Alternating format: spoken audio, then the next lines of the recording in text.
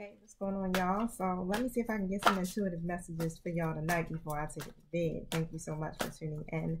Please use the spirit of discernment. Flip these roles as you see fit. Take only what you need and leave the rest. Thank you for hitting that like button, y'all. I definitely appreciate your support. Go over to my YouTube, subscribe. If you're on my YouTube already, subscribe. You already know what to do, fools. Thank you so much. And also, if you want a personal reading, go to my website. The link is also in my bio. All right. So the World card comes out in an upright position. And what I'm saying here is that when it comes to your efforts paying off right now, yeah, you may feel kind of incomplete, okay? Because the Five of Cups is coming out here in an upright position. You're focusing on spilled milk. You're focusing on your loss, okay? So, yeah, you need to turn around because there's still blessings. The universe is abundant. One door closes, another one opens. These spilled cups, they don't serve you no more, boo. Okay? So, what's happening here? Why am I collective feel like this? What's happening?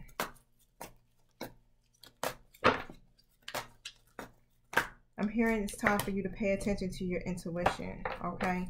The Knight of Wands comes out in the reverse.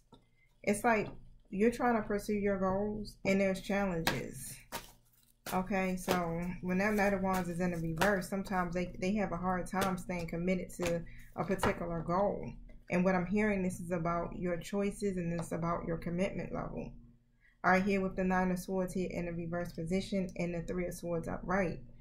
Okay, so it's time for you to heal, or you may need to get some support from some people or be transparent in what you're feeling because you are really going through something.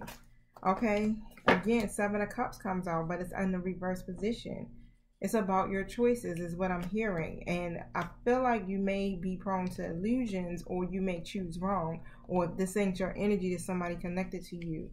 And because of those choices, it has led to some type of loss or grief. Okay? So you got to pay attention to your intuition. Allow your higher self to guide you when making these choices. Because as you can see, what's in the cups? Right?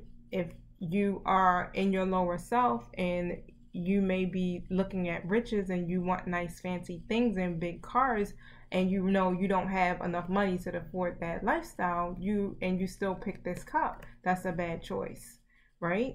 So if you pick a karmic over someone who actually, you know, where there's love and it can flourish, but you pick the karmic energy, which is the snake, because they look good, that's the wrong choice, right? So you gotta listen and pay attention to your intuition when doing so, or, you know, whoever this person is here in your story, if this ain't you, that's been the problem. Their options.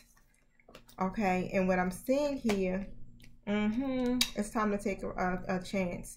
The Fool card comes out. It's time to take some type of leap of faith here and trust that the universe is gonna catch you straight like that. Somebody could be doing that right now, really thinking like, okay, I'm ready for a new beginning for myself because I literally have been choosing wrong. All right, I do feel like somebody has been doing like a lot of self-reflecting, but overall, like when it comes to whatever it is that you're trying to manifest here with this Nine of Pentacles, I do sense that someone is working on their self-sufficiency, but in order to move ahead, you literally have to change your perspective here. The Hangman comes in a reverse.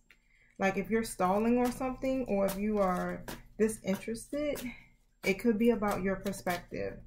Okay, so your uncertainty, that's where it's coming from. It's like a mindset is what I'm hearing. You have a lot of options. I do understand that, but you got to be careful with those options because it seems to me that the options that you choose have been leading to loss, to grief, to hardship. Okay, so tell me about this Fool card. And what I'm hearing is like, take a chance, you know. Don't you want to be able to move forward without having to worry or having to pay for something that, you know, you may have not have had to pay for if you have only made like a better choice, you know? I mean, I get it. Sometimes I make some bad choices myself too. And I'd be like, what? How? why did I get myself into this shit? If only I traded in my car about 2 or 3 years ago. I had an Avalon and I traded it in for a newer car, but it ended up being like a Nissan or something. And now I'm like, I could have kept my other car. Like I had a fully loaded, car, but I switch out my cars like every 3 years, and then this car started needing some work, and in a state of panic and having frustrations financially, I made this choice to come out of the car. It ended up putting me in more and more trouble, okay? Financially, really. So it really is. Sometimes we do stuff out of impulse, but with the Page of Wands coming up, once you learn, you do better. But what I'm hearing is like, you got to see from a higher perspective. You have to make your choices from a higher perspective. I know right now it's like you want to begin or start something new here. But I'm seeing here, take a look at the bigger picture here. And you're fearful about starting this because, in the past you may have made those bad choices. But this isn't a bad choice is what I'm hearing. The World card. This is going to actually help you to achieve your goals. Whatever this decision is that you are afraid to make, it's going to actually get you where you want to go. It's like you get to your... Sorry, I don't want to laugh at you, or if this is you feeling like this, or whoever, your person. It's like finally you get to the point where you connect with something or someone that's healthy, that can actually flourish, that can actually help you to achieve your goals, and then now want to be thinking about what to do. Is this going to be risky? But I get it. Want to know why I say that? Because we're so used to toxicity that it becomes normal. Toxicity seems to be healthy, and healthy seems to be toxic. So when a healthy situation comes along, it's almost as if something is wrong here. Something got to be wrong here. Okay, and that's what I'm seeing here. This World card with the Hanged One coming out in the reverse. I'm sorry, upright. It's about perspective. Either you were left hanging, or you left someone hanging. Yep, the Emperor comes out in the reverse. It's a masculine energy. And what I'm seeing is that at this time, this masculine energy was operating from their lower self. Not discipline, lacked structure, wasn't really trying to pursue a particular goal here, especially if it comes to relationships, or if it comes to a particular career, whatever this may be, that just they wasn't disciplined enough yet. Okay. But here with the Three of Swords, they may have broke your heart if you are the feminine of my collective, but I'm also seeing that this masculine's heart is also broken too. And this is why this person has made these choices. It came from a hurt place. It's some healing that needs to take place. The Two of Wands comes out in the upright position next to the Ace of Swords. But when it comes to you looking to the future to be successful, to want to see your efforts paid off in certain areas of your life, to resolve whatever the obstacles are, it requires making right choices. I'm feeling like, someone of my collective has done a lot of underhanded stuff, or done things through deception or unorthodox, basically. And what you're being guided to do is now channel your energy in the right direction. Okay? Start coming with truth and clarity and understanding.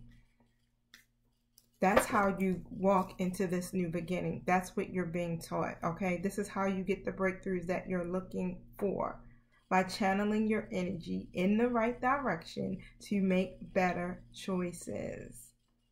Let your losses be a lesson to you, and that's it.